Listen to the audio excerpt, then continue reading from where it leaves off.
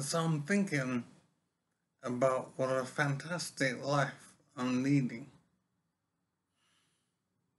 And when I say it's fantastic, I mean it's fantastic compared to the life I could be leading if I was living in Somalia or some other place around the world that's very underdeveloped and in bad condition. So I'm in an injury situation, and it's meant that I'm partially disabled, and life is very difficult. I've lost my memory as well. I've also lost property and cars and money and whatever. So life is extremely difficult. But at the same time, I still realize how much better my life is here, living in supported living now. How much better my life is than so many people around the world.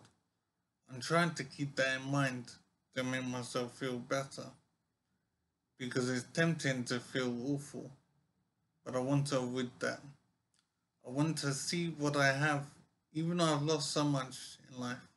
I want to see what I still have and be grateful for that. And I'm just saying to people out there that life can really turn on you. And there are people leading lives that are so awful, it just defies description. There are people that can't even eat. There are people living in a hole in the ground. It's amazing what can happen to people, and does happen to people all around the world. So life is awful for me, no two ways about it. But it's so much less awful than it could be,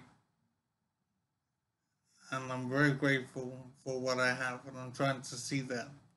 And I think people out there should see the same thing. Try and see what you have, and realize how it would be if you didn't have these things. Even if there are things that you want that you don't have, try and see what you have. I think it makes a difference.